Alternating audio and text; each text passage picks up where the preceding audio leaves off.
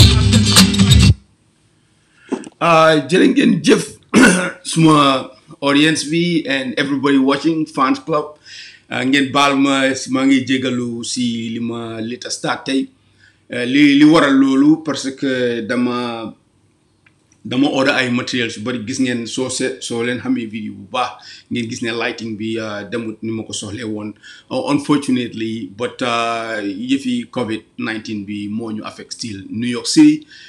It's going to take a while, but I'm going to order some of the equipment, some order. Why, nonetheless, improvise now with this natural light, you know, small house light. We'll try to get something better for the production. Bulolu weso, manglen nuyu di len sante yeen ñep bu baaxa suma friends and everybody watching. Like I said, Lee is for fun for me. It's like a hobby. Dama koy def pour yokkante xel wéccoo xalaat waxtaan sumay xarit New York and hell jéem a seet ma be a voice in a voice of solution to the problems bi nga xam ne moom lañ face suñu réew bu loolu weesoo maa ngi gërëm you know képp koo xam ne rek cross nga suma life suma xarit o sumay waajur and sumay especially suma maam Aji Kodu Faye moom la dedicate suma first woy bi ma play di Yande Kodu Gaynde Yande Kodu seen yàlla dafa def xariti suma maam la woon parce que moom géwéli cosaani suma maam la woon suma maam si moom baayam si direct descendant of Salmon Faye Buur Siin si la woon si wàllu yaayam tam Yam Maan Diouf moom itam Mayakor Diouf nga xam ne mooy last king of Siin mooy woon papaam so moom wax dëgg neex yàlla géwéli kii Yande Kodu géwélam la woon te daf ko daan ñëw seet si Banjul falaa ji ka xamee Yande Kodu woyam yi you know su may daw parce que man xaw ma yooyu noonu woon but in any case mu nekkoon jigéen gu baax lu ma mun a am tey yàlla ak moom wax dëgg neex yàlla she was my center of my life moom ma yar ba tax na sax yàlla dafa def soo gisee tey moom suma relationship yu bëri ak doomu aadama jigéen la ëppal si ñoom laa gën a mën a trust because of loolu si suma maam laa ko jëlee wax dëgg neex yàlla lu ma am tey lu ma ak education bu mun a am ak lu munti doon si àdduna yàlla ak Aji Kodu Faye la so ñu ngi koy ñaanal bu baax a baax di ñaanal jigéen ñi ñëpp di ñaanal suma yaay di ñaanal képp koo xam ne rek like I said cross nga suma limee jum di te ñi ma cross in life is too many bu loolu weesoo my fellow Gambians tey suñu waxtaan mu ngi jëm si problème yi réew mi dëgg la am na correct issues yoo xam ne tey moo gën a jàmpa a lot of discussions gis naa online media bi ñu bëri ñu ngi wax si affaire yi constitution bi and I think man maa ngi sant yàlla soo seetloo diggante 2 weeks ago ak this week definitely conversation yi social media especially media houses duma lim benn media house waaye dëgg media houses seen conversation really dafa ratchet up and façon yi discourse yi lañ need sun society thank you Melvin, thank you my good brother. You know, all the conversations is going up to a higher level. In a sense, people are more aware of their rights. People are more aware about how they should be governed. And these are issues you have, alhamdulillah, this is what we hope for in a new democracy we have established in Gambia. Because honestly, people see negative talk. Wax yoo xam ne du njëriñ kenn du njëriñ ki koy wax te du njëriñ si ki ñoo ŋaaña so alhamdulillah I have to praise really the media so far and that's a very good positive step maa ngi ñaan loolu mu continuer all media houses improve seen dialogue improve seen conversation su ko defee we can find solutions to problems rather than ñu gën a indi drama to our problems. bu loolu weesoo tey nag there is a lot of reasons lu tax ma jël topic bi ma discuss tey maa ngi discuss topic yi reconciliation parce que right now coalition government biñ toogee dañ am 3 main agendas yoo xam ne definitely loolu mooy war a nekk di metrics of whether coalition government bi successful na or fail na te so far ñun ñëpp fekkee nañ fi Jaane commission bi ñu bari foogoon nañ ne you know dinañ am ay revelations yoo xam ne definitely people of course jàng nañ ci a lot of things yoo xam ne come na forward yoo xam ne definitely su government bi pay attention war nañoo mun a tax pour ñu war a reverse course and see ne am na certain activities yoo xam ne it is not going to be helpful. Duma go into detail Parce que personally, well, it's in report affect number, but I strongly believe it was a fraud. But then that's a personal issue. Bugumuko into the conversation, and I'm not trying to propaganda pull anybody for anything. But su loolu weesoo ñëw nañ tam si constitutional review commission. Constitutional review commission bi tamit du ma si sorry because dama bàyyi that topic for another day for analysis.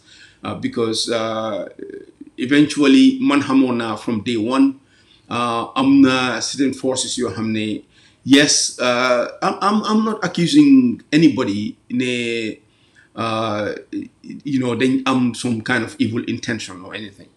But li may wax mooy interest si manifest na eventually seen final production because dem nañ to a point boo xam ne whether right or wrong am na ñu leen accuse the allegation ne ñoom dañ copy and paste. But ultimately at the end of the day bala nga jël all that kind of amount of money di ko invest si loo xam ne you are not even sure ndax lii dina mun a pass Gambians si dañ ko mun a adopt. There was other alternative yoo xam ne you could have served the purpose way much better. Xam nga Gambia suñ situation is very very similar to Ghana. I was in the middle of things. The transition, the Second Republic, the born. Now I was one of the midwives because the 1990 constitution, man ma dem to Ghana and negotiate with President Jerry Rawlings. Work on dañ buga part of our transition agenda pour ñu draft a new constitution. And we learned from their experience at that time, Rawlings transition to civilian rule. So we have no other better option than to go to Ghana. And the Ghanaians definitely a very good job. They brought people like Justice Quay, for Nani Moyewon, the head of the kind of commission, a very seasoned judge in Ghana. Also people like Nyom Kwame Ahoy, Koku, he was a lawyer, Oxford trained lawyer. He was the Minister of Lands, I think, for Ghana at that time. And also Iban Chambers, Kineka the UN representative in West Africa, can negotiate even the transition in the beginning after 2016 election. That Iban Chambers, he was part of the committee. And also, Mu assigned somebody Kujo Chigata, Koku was just a presidential advisor, but for the most time, they've done the advice Jami on certain things. So this is how the process started for 1997 constitution. Along the way, a lot of things have happened, but I can guarantee you, the 1997 constitution is a carbon copy of the Ghanaian constitution. Because what was in there, and I was really knee deep or nose deep, so I can say, in the process. But ultimately, the final production could come out.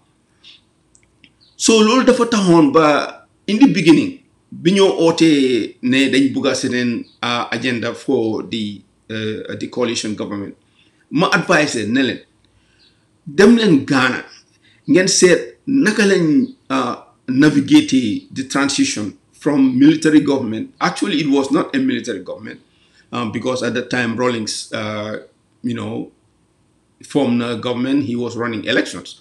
Naka lañ transitioning from a post-military dictatorship to a so-called democracy to a proper democracy, because some trajectory is almost very synonymous. It's exactly carbon copy. But they didn't do it. For some reason, ñom ñoo xam what best, because at that time, Uncle Usainu, they were running the people running the government. They feel anything Yaya Jammeh, we have to reject it. Lo hamne dafa jógee si Yaya Jammeh or lu Yaya Jammeh Musa involved, they don't want it. And ultimately, they throw the baby with the bathwater. Because Munulo really def a very serious transition program. They go deep down to the roots of the problem. Fan la affaire de tambale. This was Limo Warona Negasen agenda. and consult the people, the right people you can want to consult. But they did not do that. Them I South Africa, them I Sierra Leone, Liberia, we have nothing in common ak ñun liñ experience for 22 years. And ultimately, lan la jur ñu indil ñu TRRC boo xam ne is so deeply flawed. Mënuma laa explain also how flawed this TRRC is. And there is nothing loo xam ne luy go on tey loo xam ne daf ma better. Because oro na ma orial, this is how it is going to end up. Fi mu nekk nii di TRRC ñu ngi in a lockdown. dañ leen corner in a position boo xam ne they don't know how to even transcend the position anymore. Because xam nga a TRRC or a truth commission dafa am 3 components yoo xam ne moo ko ëmba. And 3 components yi nii su fekkee ne am na benn bu si manqué rek, it is not going to be a very successful transition program, especially transitional justice program. Li ma criticize nag is not personal, because yàlla dafa def man xam na SFR bu baax, ñun ñoo defandoon ndaw yaa, I mean mu ngi dëkkoon ranking waaye friends am yëpp ñu ngi woon in primate, some close friends am lañ, and through interaction we became kind of acquaintances yoo xam ne we are good friends kind of. I mun naa rightfully say su ma tasee moom jàmm kaf ak ree ak fàttale ko old days mooy dox suñu diggante. Baba Gale it yàlla def na xam naa ko personally, moom bokk woon nañ high school, suma senior la woon, mooy woon suñu head boy although dama ko daan jox a hard time personally. am nañ ay few engagements yoo xam ne it wasn't really nice to mu dem boole ma ak principal yu time boobu benn principal moo fa nekkoon fa nag ñu ooyee Hassan Diagne, ñu suspend ma like a week because I was very very much a radical, and I don't think ne time boobu Baba Gale was really well, xale lañ woon, but dama ko téye woon he was a sellout. Well, maybe I wasn't wrong either.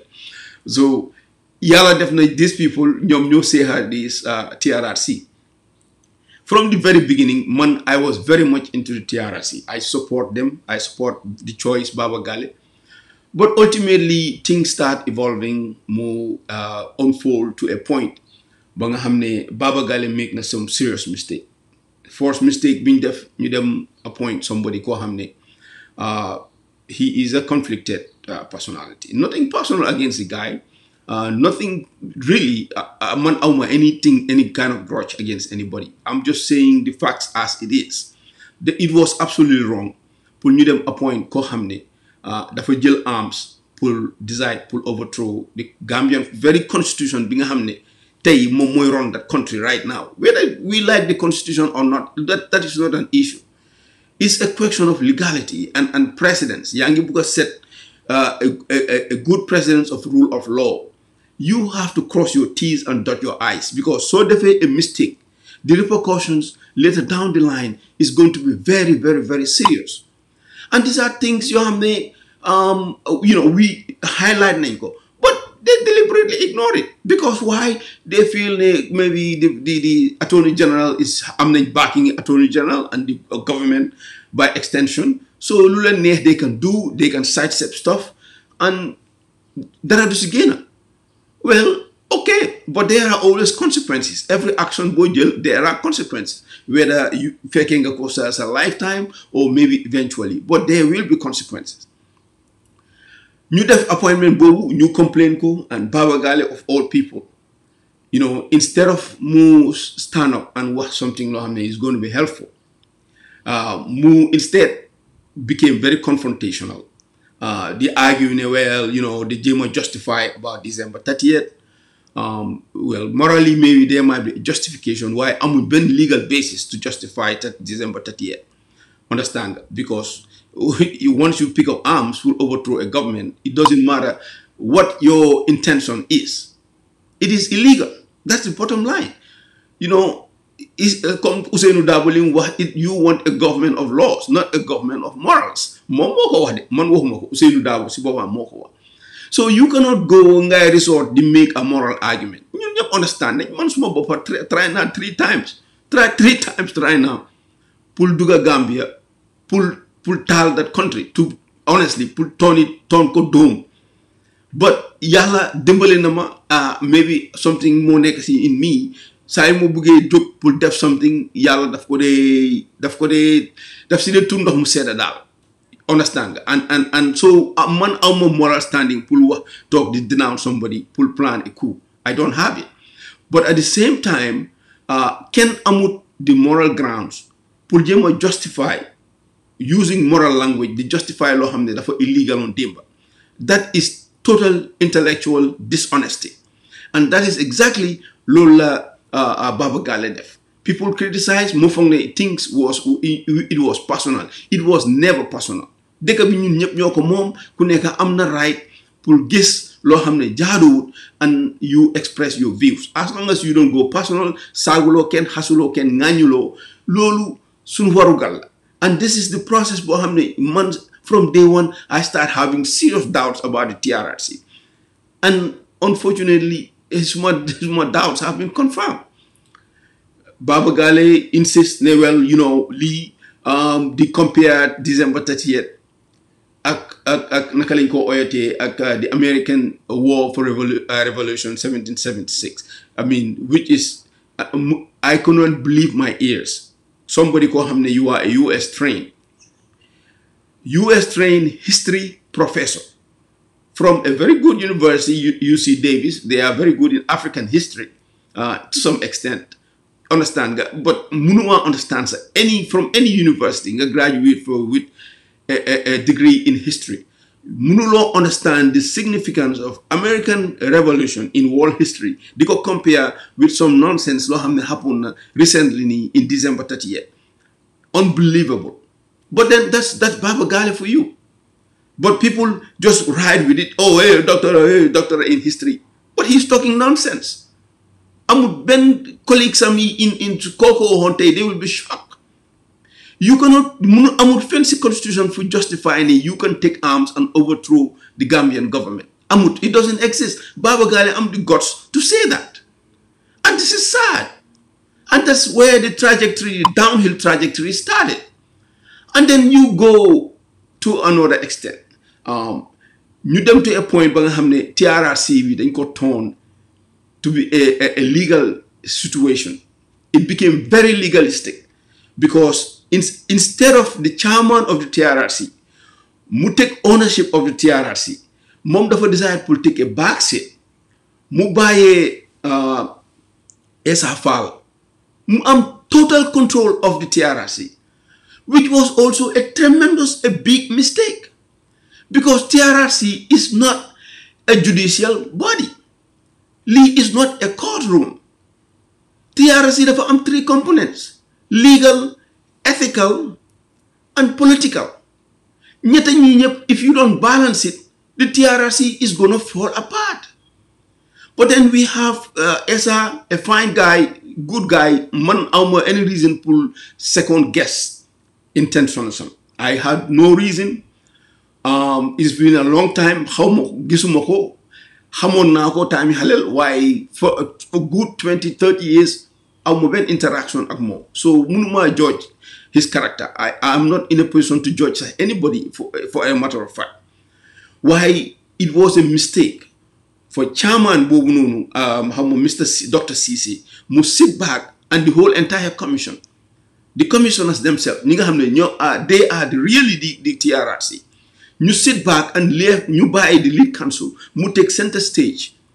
Because the unfortunate fact is, dafa dem bodugal si ego, mugis bopam, niko tachul, and he thought he is we act like a prosecutor when he is not. Main job in TRRC lead counsel more just to gather facts. Period. Not to go into other issues or determine can more renew or can more renew the commission be the discriminate who is telling a lie and who is not telling, because once you go into that realm you have a big problem and it shows itself. Ultimately the Edward Singati New Year's Commission for real problems the SFL start to show up, because before that you know, these junior ranks, they know you, you are lying. If you lie, I'm gonna send you to jail. But ki gonna fen in the TRRC, Ebou Singate, and also, naka lañ ko wété Sana Sabali. Ñom ñep ay fen yu reuy lañ fa fay. Most 90% liñ fa wax yep ay fen. But Edward Singate, ki nga xamne moy the most notorious criminal in the history of the Gambia. I am telling you, the most notorious mass murderer, ñëw to the TRRC, mu dribble len, ndaxal len, and he walked scot-free. Instead, they end up apologizing to the guy. How sad and unfortunate. That was a very tragic day in the history of the Gambia. And thanks to a process boo xam ne mu doon unfold from the very beginning, nit ñi di ko criticize, ñu ignore ñu, loolu moo cause indi this situation ba nga xam ne person like Edward Singate ñëw na, and there is nothing they can do about it. But in the first instance, yes, TRRCB is not a judicial body, so to some extent amut any direct correlation at the amnesty clause, the transitional and provisional clause in the constitution, which in reality dafa indemnify everybody ko hamne mus nga serve in the Armed Force Ruling Council.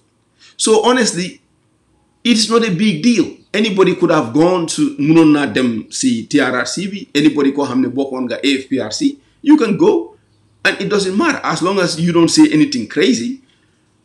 Amut dara lu TRRC bun si you. But pare sa so demé si TRRCB, once you make a confession, am nañu ñoo oye use immunity. And these are things you hamne you know, this lead council, and they are not telling people because people understand. The majority of people see they don't take the time to do the research that is necessary. Prepare before this. The TRRC is not a court.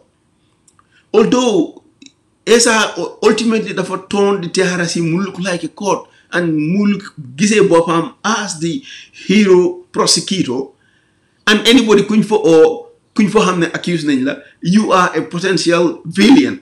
So mu nek like it turns like a movie, comme time you halal movie nan setan naka lañ ko wété, you know Indian movies, I'm the hero and the Sefla Bandi, and you have that kind of drama going on, and it was very entertaining. People get carried away.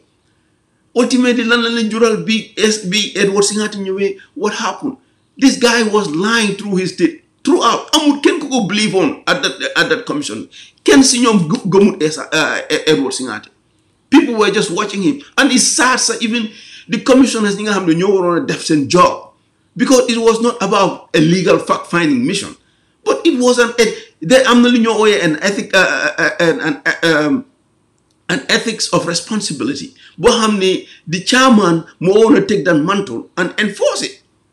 But unfortunately, you don't have that. And that guys are to make a chairman. Then you want to need a person like Pastor Forbes.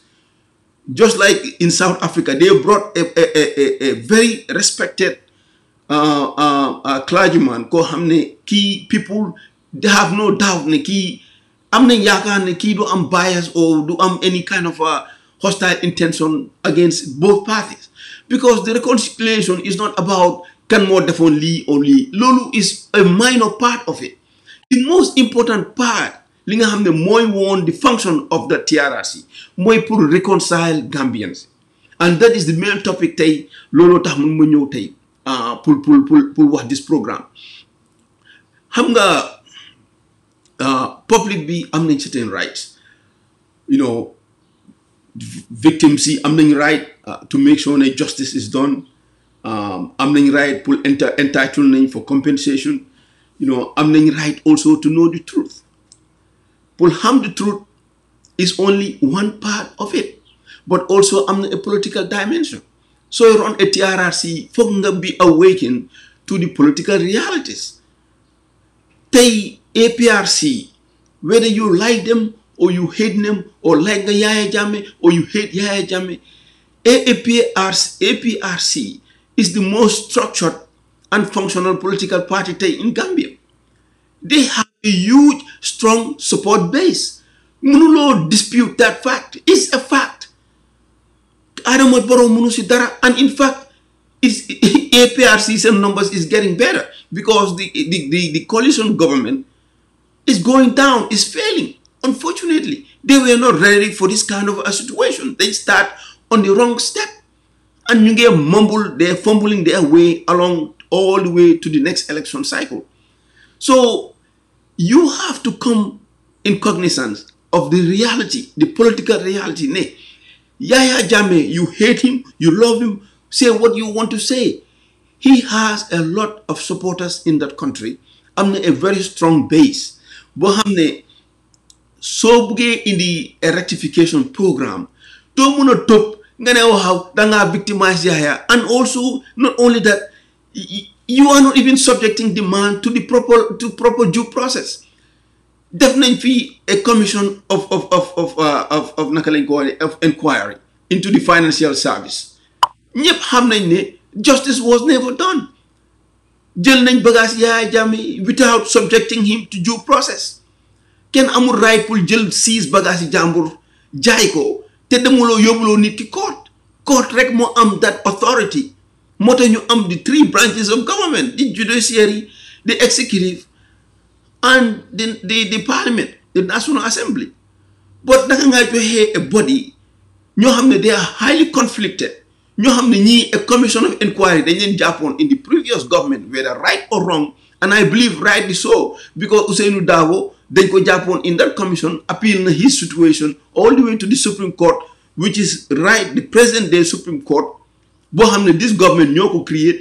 ñoom ñu ne that Mama Singate commission was right in holding this guy accountable for something, a tax fraud. So the other people ñi nga xam ne dañ leen jàppoon in that commission ñooñu nga indiwaat leen nga ne leen okay léegi you have to dig into the past of Yaya Jammeh. Gambia, you cannot make this stuff up. This is so grotesque. Amul fenn fu lii di happening in the world except in Gambia. It is so deeply flawed and wrong, fundamentally wrong. Ba nga xam ne it's necessary tey President Barrow so amoon fit laa wax, so amoon fit dafa war a press the reset button. Now you know what? All this nonsense, I am going to throw it away and I'm going to start fresh and build a new Gambia. And that is the main purpose tey suma wax. Everything the coalition government is in the Denver since 2016 or 2017 has collapsed. It has failed. It's a big joke. It's an insult, wasting some time, wasting resources. There is nothing that's going to come out of the Nigerian Gambians. So why the hell are you even going on with this process anyway? Nyaboko coalition with Tasna. They are not part of you. Next post the 2021. So why wasting your time anymore? You know, it has failed. It's time to press the reset button and bring a process boham they didn't build reconcile dekabi. Because Yaya don't prosecute. You cannot. Constitution be taken daf prosecute daf protect. There am no in law. A cardinal principle of law. Dina ko read in Latin. Ñu ko wax lawyers yi ñi ma déglu they understand very well li ma wax. Am na lu ñoo in law. Nolum crimin nola piena sin lege. Moy defendants, any defendant in a court of law, am na entitled to be judged with the criminal law that is most beneficent or more benevolent to his situation. Su fekkee ne Yaya Jammeh lim doon def loi bi protect nako and it protect him. There is so many amnesty clause yoo xam ne ñoo nekk in the constitution yoo xam ne dafa protect Yaya Jammeh. You cannot ignore that fact. It's a fact. Don't wanna go around nga turn around ne waaw okay yes because Yankuba Touré nanguta ñëw testify in the commission so you gonna throw the book. How stupid, how irresponsible an attorney general to do a stupid and irresponsible thing like that is beyond my imagination. What is wrong with this government? What is wrong with this government? Everything from day one, Linyo Deviep is absolutely wrong and is very dangerous to that country. Because Yange used injustice to fight a previous injustice. You can never get it right. Never. léegi fi mu nekk ñu doon wax Yaya dafa corrupt. This present government, corruption bi nekk in this government musta nekk in the history of that country. Waxuma ne Adama dafa corrupt because amuma evidence. Waxuma ne President Barrow dafa corrupt. I am not saying that. Waxuma pinpoint to any individual ne dafa corrupt. Why there is massive corruption in that country. Lolu ken mënu ko wédi. From the president down, xam na ne there is corruption. People moom si president si boppam ñu ngi ko undermine because he hit a good that learning curve pour mun a understand the government. So affaire gi géew bu tas la fi mu nekk nii amul dara loo xam ne dina mën a njëriñ askan bi lu ci mën a génn right now. So what do? You cannot just continue the course. Yes, am naa the impression ne Barrow dafa bëgg a xaar rek when all this nonsense is over mu jël lépp you know throw it to the trash can. There is no doubt because loolu rek la mën a demee. But at what cost? At what cost? Unfortunately for President Barrow, COVID-19 dafa hit the Gambia and hit the whole entire world. Man mala wax lii tey yéen ñi ma déglu in the next 6 to 12 months the whole entire planet waxuma la Gambia de the whole entire world there will be a drastic revolution buy happen si. Something big is going to happen. There is going to be new alignments. The way of doing things is going to be different. Priorities in these big Western powers they put on human rights as a strategy for foreign policy. It's going to change. So Lulu dafa let loose most of these countries to do things on their own as they see fit. Globalization is retracting. So the dynamic is going to change. It is not going to be the same. Constitution bininko bine, yes. So go settle. Gambian government fulfilling the international obligations in Amon according to certain agreements you have signed nenko. Because according to international law, Ben state munuta johe amnesty to some activities you have happened in the past, especially gross human rights abuses. But then again, it is a slippery slope. Because Yangi Buga set a precedent, once nga allow international courts, and it already started, but start in Gambia, they allow international courts, they want to make judgments, issues you have, so our own organic courts wouldn't go judge. Then Yangi erode away the sovereignty of that country. The Yangi gets all these things that were tied up to the very beginning, this government. Because the government Nico form is not in Gambia. Nico form in Dakar and in New York and in the ECOWAS headquarters. Nino form this new government. So this government is beholden to forces your hamne. Gambian subari mota tay munyo understand what the hell is going on. Luta Adama Barrow munta defli. Luta Adama munta because Adama Barrow amna agents you have no control. You have the mom. He has no influence over those people. Because Fekone Adama Barrow, digga, was organic, was a leader Bohamne, party bimjuge munne ko control, nikon tay things dibdeme ni mo demeni. Because in the beginning, demon na time Bohamne, mom dafa tiwon munane Usainu Dabu modern run the government. But you them along the while to direct things start changing. Why?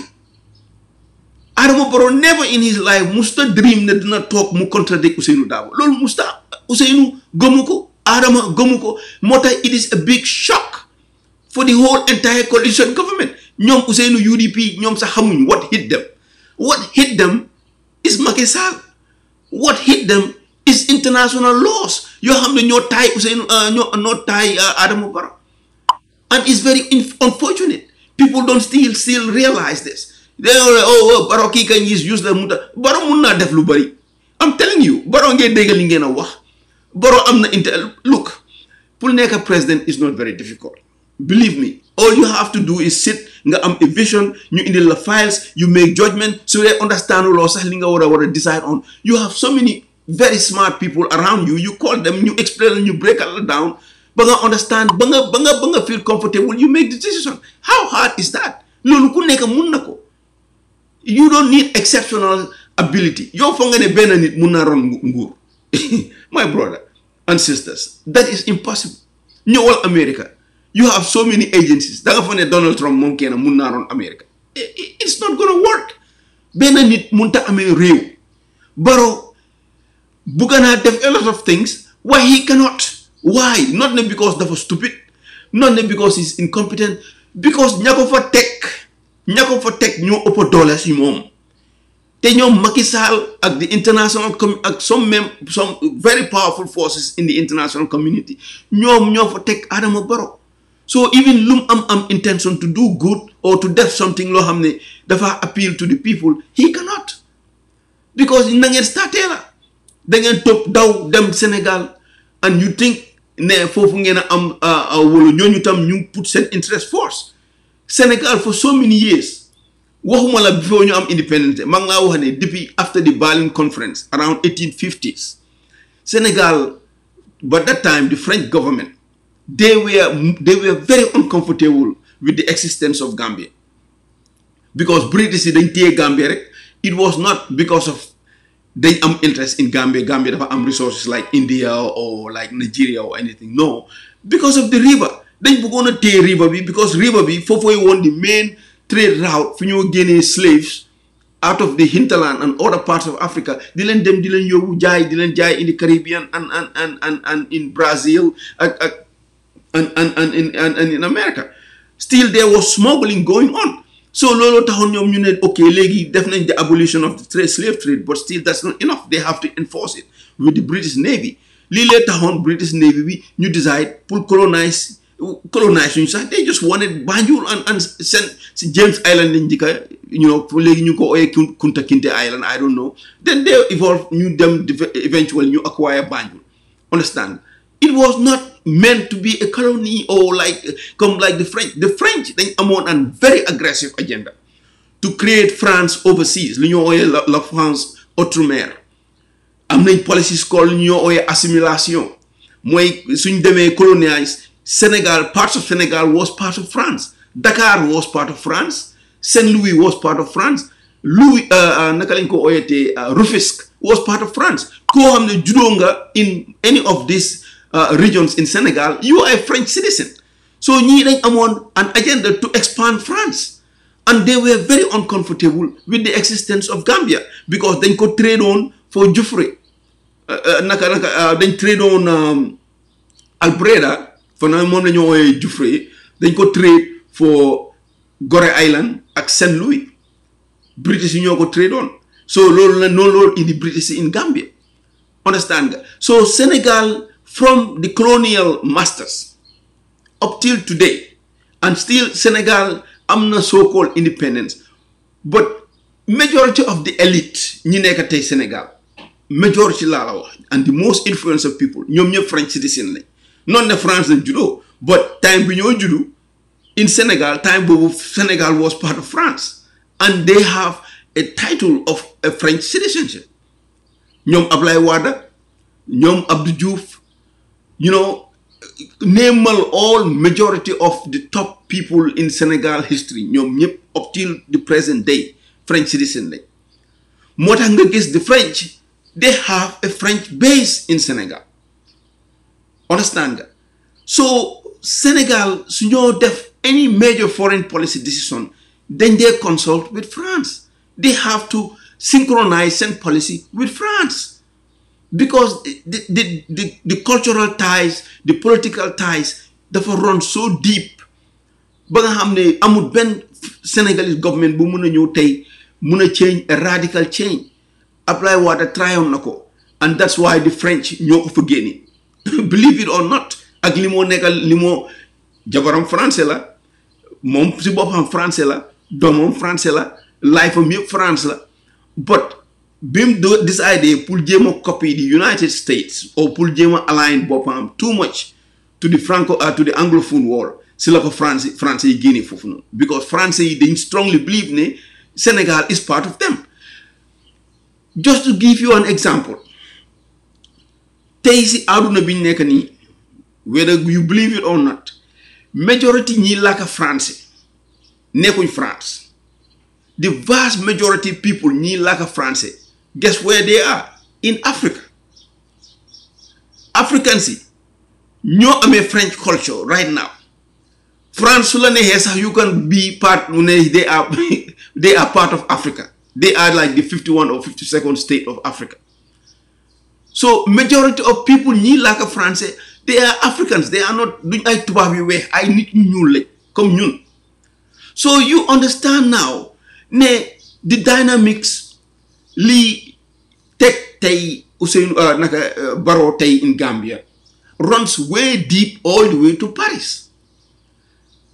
moo tax soo ko seetloo Adama Barrow his first foreign trip he went to Paris.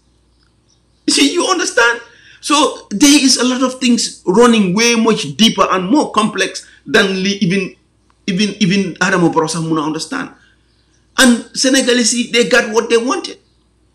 And not only Senegal, but I would say France itself gets what it wanted. They wanted Gambia for a long time through the British.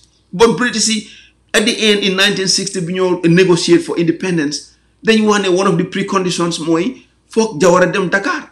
They have to go. And I think at that time they have a governor from Nasa Farimang Singate. He went to Dakar. All of these people, they went to Dakar to negotiate to see, find a solution, pull money in the back, Gambia into the French fold. So, unfortunately, lii la ñu yàlla sédda in life. Nit ki nag mun ngaa juddu nga ñàkk si famille bu ndóol mun ngaa juddu si famille bu rëcc mun ngaa juddu si famille boo xam ne dafa sika loolu yëpp accident of history la waaye li am solo mooy what do you do with your circumstances pour bring the best for the rest of your life loolu dafa itel nit doom aadama bu nekka and daf ñu itel ñun tam as Gambians as citizens ñun tam daf ñu war a itel right now lii mooy di circumstance boo xam ne lii lañ inherit from the past. It is not our making. Du ñun ñoo ko sos ñoo ko sabab non ñun sabab buñ ko. It is not even the people ñi ñu created independence. Ndogali yàlla la. But what do you do with it? Don't talk di jéem a claim oh Gambia yeah Bankona Faso or whatever nonsense we guide you. This is not going to take you anywhere.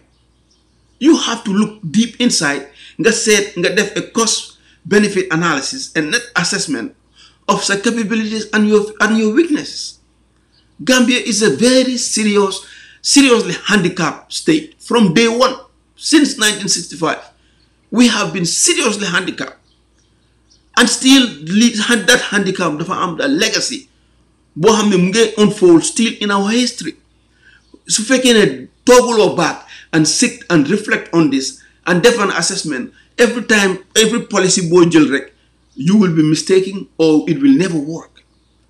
So baax na ñu look deep inside ourselves. Ñu oote suñ boppa laaj suñ boppa ñun what do we really want as a nation? Where do we see ourselves in the next 20, 50 years? Understand? Loolu dafa necessary. Tey si liñ nekk nii coow liñ nekk nii ak circumstance bi ñu wër tey si aduna bi it doesn't laajut pour ñu toog tey ñuy ŋañante di reyante lim laaj mooy a leadership boo xam ne dafa am vision a leadership boo xam ne dina take Gambia from the level biñ nekk to a higher energy level te level biñ nekk tey mooy level yi feyeku ñu ci gaal gi di dóorante ay jow comme ni woykat bi wax rek. That's where we stand right now. Commission, the TRRC commission eventually evolved into a Jammeh bashing session. Yafi dafa li te amul dara sax loo xam ne dañ ko wax ci commission bi naan nit ñun xamuñ ko suma maasi Panderi Mbay and so many other media houses li yëpp document nañ ko. It's all documented. Panderi bind na book soo demee si bookam bi you will see it. Soo demee si ñeneen ñi seen book si ñi bind a book you will see it. Suma maas gi affaire korosis wax nañ ko way before for 20 something years. In fact liñ ci wax sax commission bi which is more official with all the powers of the state behind it they cannot produce anything loo xam ne ñun wax nañ ko. Why? Because of egos and egos has get into the process.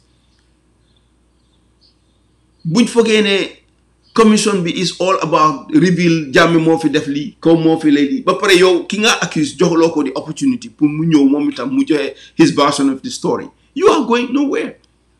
Ultimately, soo leen bidee seen report soo leen ko présenté to the president. President Barrow will have to face the political realities. Te wax naa leen in the beginning, a truth commission dafa am 3 pillars. ñetti pillars yi bu ci manqué rek na la oo ne that commission is going to fail. First dafa am a political dimension, am na an ethical dimension, am na a legal dimension. Mashallah, the legal dimension is going very well because, you know, Esa feel that he is at the best of his element. Turn the TRRC, in fact, to a more legalistic forum than it should have been. Waron nañu am a circumstance where you don't need legal minds to def this TRRC. You don't need that. Me never dinga 1 or 2 lawyers ñoo xam ne ñooy like questions. But there is also a commission, and the commissionercy, these are the most important elements in that TRRC. ñoo war a indi the ethic responsibility. You induce people, convince them, look, am nga use immunity, loo fi wax mënuñ koo jël tey nga ne waa testify ne maa reyoon diw nangam balal leen ma aha ngeen jël loolu dem yóbbu ma court. Even Yaya Jammeh sax even Yaya Jammeh su ñëwoon tey si commission boobu anything lu mu fa wax amul benn court in Gambia bu ko mën a use against him. And dama bëgg a this thing mu go into the people's head. Commission bii nag tey they expect ne mun nañoo complete this TRRC te Yaya Jammeh di ñëw, and I don't think they have any intention. Even suñ ko invité sax Yaya can turn it down because he had an agreement with the international community to stay away. Yéen a ko negotiate loolu moo génne Yaya Jammeh out of the Gambia.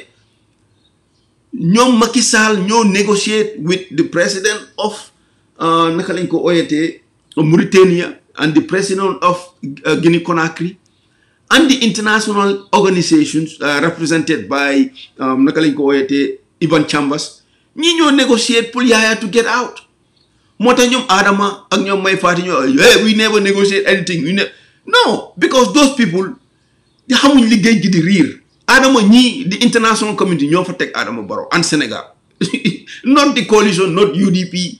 coow li nga dégg ni yëpp ñoo fi teg réunion si ngay wax nonsense. su du toon Macky Sall Adama Barrow will never be president. This is a fact. And these people dañ am arrangement yoo xam ne ñoom ñoo ko negotiate ba tey li nga gis the political situation in Gambia mu unfold. So those people are more powerful than Adama Barrow.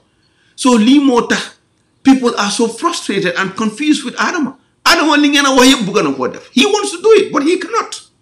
He cannot because of his hands are so tight. And this is one example. Yéen of international community bi ñoo negotiate pour naka la Yaya Jammeh génn foofu noonu. Léegi Yaya Jammeh génn, you cannot force that man ne ko kaay nga confess or kaay nga testify in a commission anyway. So you see, international law mu ngi clash with our own sovereignty right there.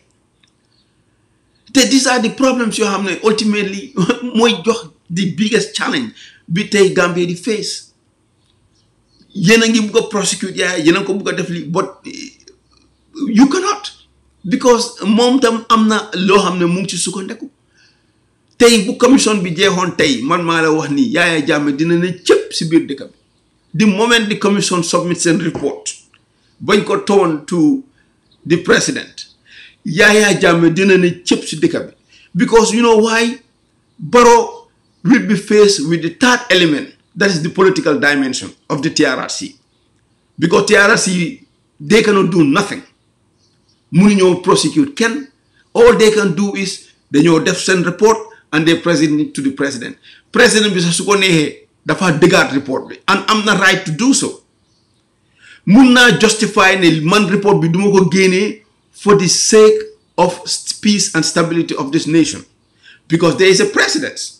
Ghana, President Kofo, the same thing la def bañ bindee report di insist ne this is what we want to do this is what we want to do dañ bëgg a prosecute ñoom Rawlings président Kofo dafa jël report bi mu dëggaat si and constitution bi moo ko empower to do that mun naa claim ne du ma génnee report bi for the sake of peace and stability of the nation def naa suma assessment man ak suma cabinet decide nañ ne it is best pour ñu let go ñi nga xam ne they have been hurt, they are victims. We will have a reparation process. Ñu fay leen xaalis or ñu ut li ñu leen ndàmpaay jàmm mun a am si dëkk bi waaye li ngeen bugga is not going to go, and that is going to be the end of ñoom Essa Faal, all this nonsense, all this nonsense commissions yëpp.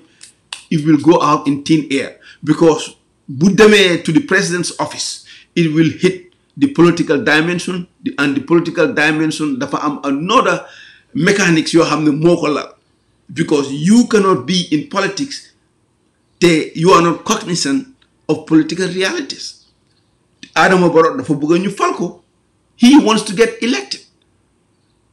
So su fekkee ne you want to get elected nga bëgg a change constitution boobu nga ne da nga need 51%. amul benn political party ku mun a achieve that right now tey si Gambia. It doesn't exist. Foog nga make political alliances pour nga mun a build enough support pour mun a jàll the threshold of more than 51%. Demal Senegal. So mo wede you go to Senegal and check. Every election cycle, every politician, especially the incumbent, ñi nga xam ne ñoo gën a nekk in a better position to form alliance and coalition, they always have to go and resort to other political parties pour mun a show up their base support, pour mun a transcend the threshold. Ak coow li ñoo coow about APRC di leen saaga di leen wax lu nekka they are very patient because ñu ngi leen a luy olof di wax ñu ngi leen a xaar si taati ndaal yi wiiri di ngeen jaari ndaar yi. Adama Barrow mun naa wiiri waar a def lu ko neex, but at the end of the day he will need a political base, a support. In the first place party bi is not structured yet, it's not set up yet, although you get go around, you get build the foundation, but it's not strong yet. So at the end of the day, it is going to be nil. You have to sit in the table with your worst nightmare. Yaya Jammeh, believe me. Muy Ousainou Darboe, muy Adama Barrow. Ousainou Darboe tey su nekkoon president under these circumstances you know experience in Gambia, he will do exactly the same thing that Adama Barrow did. And he will have one choice but finally go and make peace with Yaya Jammeh. This is a reality. Li moo tax Yaya Jammeh am sañ-sañ di wax ne I am coming back to that country. He is not stupid. Yéen a ko underestimate, but the guy is not stupid. He knows. Te am na ñu ko advisor ñoo xam ne ñu ñor lañ. You understand? So these are the realities you have to face.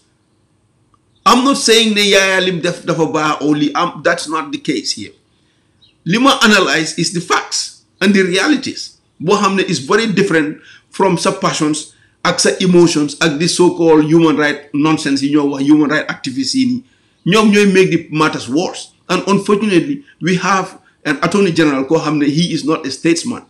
Moom dafa gisee boppam as an activist, dafa gisee boppam as an international civil servant, but how to play politics. And this is the sad part. Though I'm that responsibility of Attorney General and Minister of Justice, and you are not politically savvy, and this is the problem with sun current Attorney General. Dafa fara xoreero xamul liggéey gi di riir, dafa eewu suba rek gis Masamba wala Samba xultu wala banka naxari deret taxaw si réew bi nangam kii fii dañoo tëj kii moom tam he goes with that. You understand? Nit ku am xel ku xam àdduna doo def loolu. You will not engage in that kind of irresponsible foolish talk. President bi su ñëwee fii dañ ko arrest from the airport. How stupid and nonsensical. How idiotic. How irresponsible. You have an attorney general saying such kind of stuff. You think loolu is going to solve the problem of that country? Yow sa bopp sa you are a moving target. Yow xamuloo the elements in that country. Gambia, as we speak now, they have very dangerous elements. They are just waiting for the opportunity. They are waiting for the right opportunity. Pull tal dekabo to dome. Yo, as a family, you will be the #1 target. If you say stuff to nonsense like that to a person who have a huge political support, then you get weapons. Weapons you have yen coalition government bi ñëwé ak the economic dem nañ fu nekk saaj nañ fu nekk, they cannot account for all the missing weapons, and those missing weapons, they are in the hands of people. Yéen a ngay gis the stuff li evolve right now in the country. ñu ngee lakka properties, ñu ngee lakka markets, ñu ngee these are signs. It is all building up. Resentment is building up with this COVID-19. Imagine if there is an explosion, so the healthcare system is going to fail. You cannot provide basic necessities, and these people have arms. Imagine what's going to happen in that country. Gambia will be a total mess. So dafa baax yéen ñi wax ñi am doole in that country, you be very careful li ngeen wax, and be very careful how you deal with the APRC. I'm not saying it pull intimidate anybody. Bu leen listen to these idiots ñi nga xam ne ñu ngi on Facebook, so-called human rights activists. They have no stake in the ultimate goal, in the ultimate stability in that country, because they have no experience of how these people are the ones they are in a position of authority. You want to make life and death decisions. This is terrible, Gambia. This is absolutely terrible. And you can see this pattern over and over in so many other dimensions. You have CRRC. From day one, I told you, this is a coup by constitutional design. And what do you have? At the end of the day, what man foog naa ne sax boy choose ne da nga choose an example or a model of a constitution.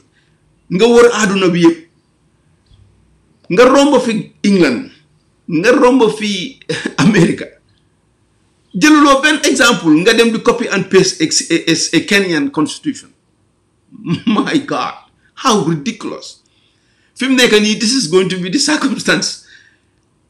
Dañoo dem Barrow and his cabinet, they butcher that constitution bi ñu leen jox, and then they will turn it over to the National Assembly. National Assembly, what are they going to do? They will look into it. No, we don't agree with this.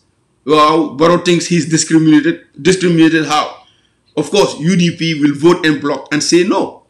Mama Kande already partembi, and I'm not supporters there. No, they are not going to. This constitution is bogus. Instead, and Mama Kande said, Lingwa is right. You should have instead invest more on amending the constitution and deal with an ongoing tradition where we can manage it. You getting the bad laws out of the current constitution and insert good laws. It's going to bring more stability, and that's the most sensible thing to do. And I think Halifa Salasa echoed the same problem. APRC will never support that. We will never support this new constitution because there are so many underlying issues. It is just going to help the Gambian society. Gambia is a almost 90% Muslim. People have very strong conservative views. In the constitution, dafa legitimize gay marriage. How do you expect Gambians to vote that? It is not going to be possible. They ultimately this constitution to a referendum, and it's a process. It takes between 3 to 6 months. Mark you, 3 to 6 months. Balanyo them put this thing to a referendum. You take it to a referendum. You need an overwhelming majority, like 65%. Pulmuna pass of all registered voters. All registered voters must vote. 65 of them, almost. If I remember right, but I know it could be more than that. 65% of the electorate, eligible to vote, they have to vote this new constitution. Lol, fan lako Barrow government munajili. The last election, you did not even win a majority. You had a simple majority. Less than 50% of the people elect this current government. 60% of Gambians, they voted against Barrow. 60% did not support the coalition government. So this is a government of a minority. So nakala a government of a minority. Okay, I'm not going to correct number 75%. You might be right. I have to do a little bit double checking. 60 to 75%. Nakala Gambia muna marshale. Okay, I tam confirm nalu 75%. How in the world? You know, how many young Batambiru and these people then you need because they are taking Gambia, either they are very incredibly ignorant and incompetent, or they nyap Gambiansi and they are paying us for a bunch of fools. Nakala Gambia government muna marshal all that support in the middle of this COVID-19 issue. Yangi an epidemic. Yangi a deeply polarized nation. Ñoo xamne vast majority they are very discontent with the government. Yangi opposition party like APRC. APRC rek la wax de. APRC rek as a voting bloc. So you vote no. This new constitution is dead on arrival. Xam nga man li lay tax sax man sawaruma sax pour nan dama analyze constitution bi because it's a waste of my time. Amun njeri. What is the point? It is not going to pass. So at the end, what are you going to resort to? You will go back to square one and borrow the final well, you know, but go pass, but you see, you know, National Assembly be voting. And even National Assembly go vote still am the veto power. And even if you can design and put go to a referendum, sir, you have APRC and Mama Kande on record. They will vote no. APRC and Mama Kande, guess what? Almost 60% of the population of the Nakaraga electorate will vote no to the. So what is the point? Dingen fay halis, yobu ko to the electoral commission, invested so much, and they reduce again. So what is the point? Why are you wasting time and resources?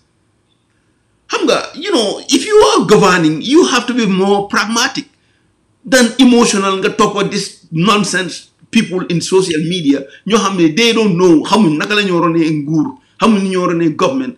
You nekk sa nopp bi nekk sa mind bi di bow come like bees, and you've just followed them because they are the loudest mouths on social media. You know, that's not how you run a country. You have to be realistic and you have to be able to connect with the people. Go out there and explain them the realities you in a face. And the political realities are there. Amul dara lu Adama Barrow or any other person or Ousainou Darboe muna def ba génne those realities. Ousainou Darboe tay li mo chow at the end of the day mo la gëna xamne he needs the APRC vote. How are you going to reach out to these people ñi nga xamne dang leen don denounce bi nga nekké in the government you were oppressing them? It is not going to work. So the boundary affirmations yi nga xamne ñoo nekk in this contentious politics bi nekk in Gambia therefore is so rigid ba nga xamne there is no way no ñu mëna resolve this problem rather than to press the reset button. And this is the fact. So I mean, what I'm appealing once again, Mange Nyan, honestly, Barrow has to really do some deep soul searching. All Gambian politicians, they want to do a deep soul searching. The realities in your face is not going to be solved. Barrow munuko solve. No one single individual munuko solve. You have to come back to the drawing board. Again, revisit a lot of issues you can start on Demba, and you think that's going to obtain. Lulu is not going to obtain. There are realities in that country. Political realities. There are people who have stakes in those political realities will make decisions based on their best interest. They will not make decisions based on interest as can be or Lil Masamba or Madame Demba on social media. They will make their decision based on their own political interest. This is a fact. This is a reality. So the bottom line is, nine try, you said, nakala ñu reach out across the aisle in so many different dimensions. Politicians ñoo wara talk waxtaan ñoom neen seen biir, involving including APRC, because ñoom ñëpp am nañ a stake in it. You cannot win election. Amul benn political party tey bu mun a win election without the support of APRC. Muy Ousainou Darboe, muy Adama Barrow, muy APRC itself. APRC alone mënuñoo win election. Adama Barrow alone mënut a win election. UDP alone mënuñoo win election. You have to come to the negotiating table. This is our facts. Mënuloo ko, you cannot dispel it. Te li ngeen nama yaa nii lañ koo def nii lañ koo dañ koo tëj loolu is not going to happen.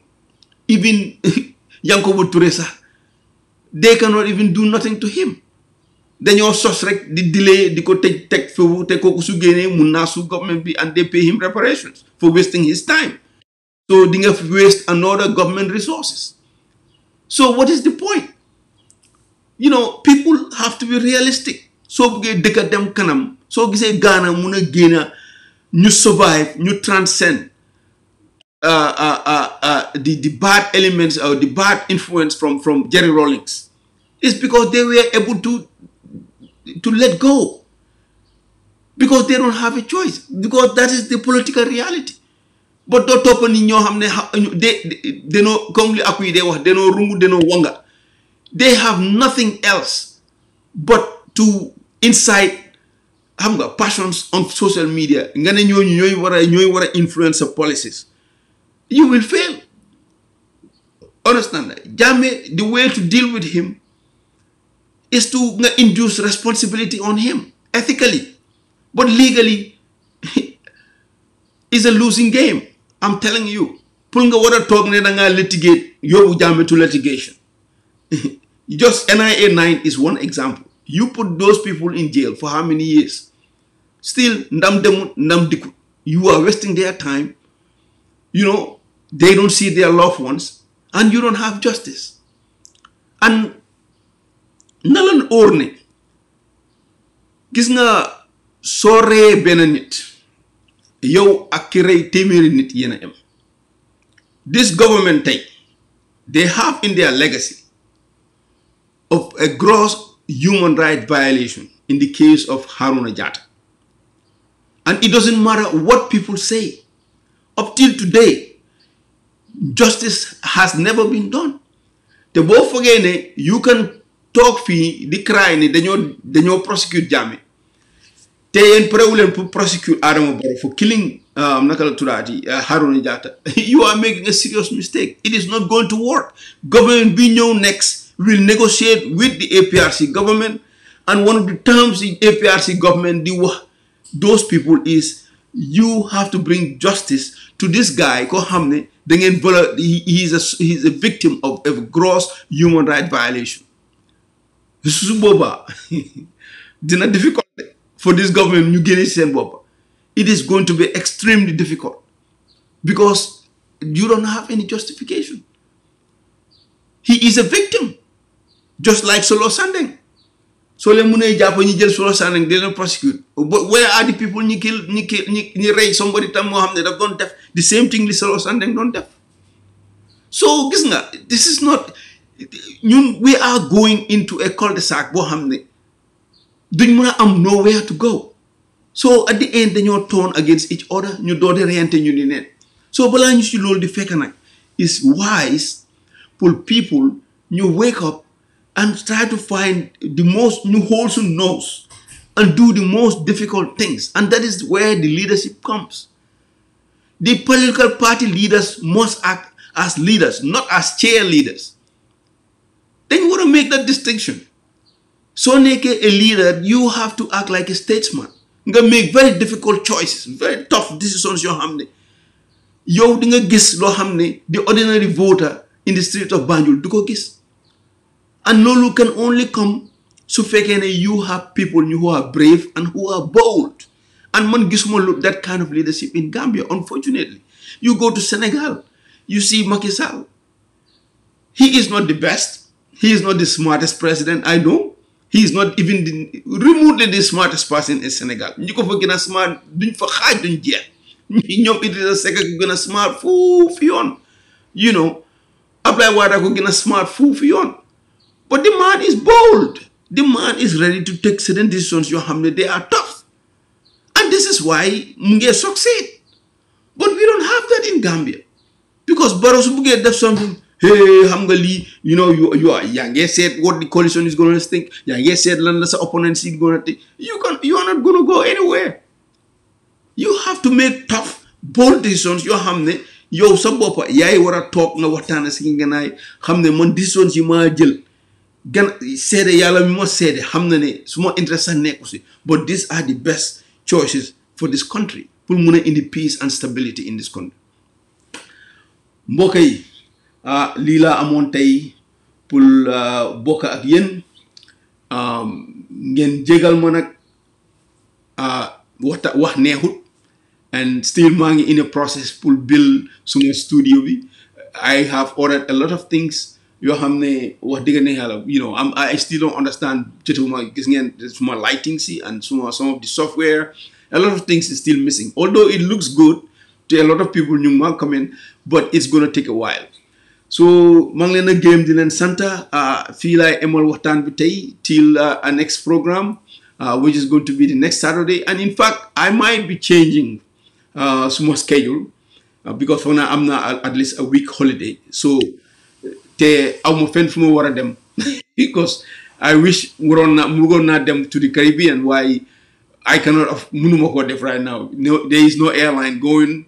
Munuma fly anywhere else. So I have to stick at home. So do more talk next. So I mean a lot of free time right now and then I know online and at least watan with people, watan with friends. Like I said, Lee, so far I am very happy. See all the social media and all the media houses. Honestly, I am very impressed. Media house you gis, yeah. Both in Gambia and in the diaspora, they are doing fantastic job. And keep on doing that. Talk about issues. Talk about linga hamne mo tell people. And people need even individual videos. People like you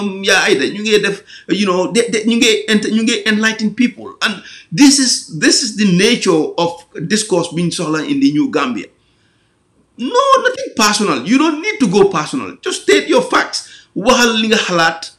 Whether Benedict Mungla Setan, Nyari Tangla, it doesn't matter. Just encourage and cultivate the dialogue. Then you gain the passions, you very core, you jegalante. Jegalante dafa baax ci aduna. People make mistakes. Nya nekkon demba in power demba def mistakes. They know they have mistakes.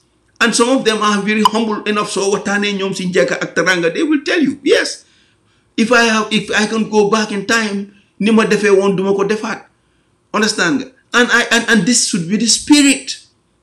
But not the bina aitukul fee, the snipe at somebody, yafi wohonli, yafi defondi. What is that going to help? Who is it going to help? You think ora wesu. Gam aduna bi yep tay ñu ngi jankuwante problems. Every nation has a problem, and every nation therefore need their sons and daughters to join hands and be one family and solve the problem. Buguñ anything lo xamne daf ñoo féwalé sagante beek xasante beek ngañante beek suli wonte mbot do solve nobody's problem daf la wañi yow mi koy def way du la yokka. So jërë ngeen jëf maa ngi leen ñaanal di leen jox dig daje ba beneen samedi inshallah, or maybe even sooner than that. Because next week, like I said, inshallah, by Tuesday, I am like a 1 week holiday. So maybe now I'm more time to go or come online and what you share dialogues. And maybe, in fact, some master this technology, dina muna invite people ñoo xamne tam wax deug ne yalla dama waxtaan ak ñoom te seen help match na ci lu bari. Amna ñoo xamne xam-xam yu bari lañ am lo xamne mën nañu njëriñ people ñoo xamne ñoy watch. So again, Jeff, you play to the music, and hopefully, dinañ amaat another beautiful session. Jërëjëf.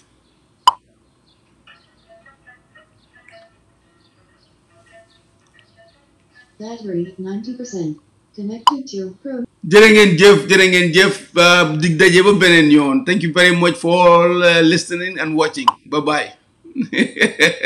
Jërëjëf yaa Aida yaa ko moom xaaral ma tegal la beneen.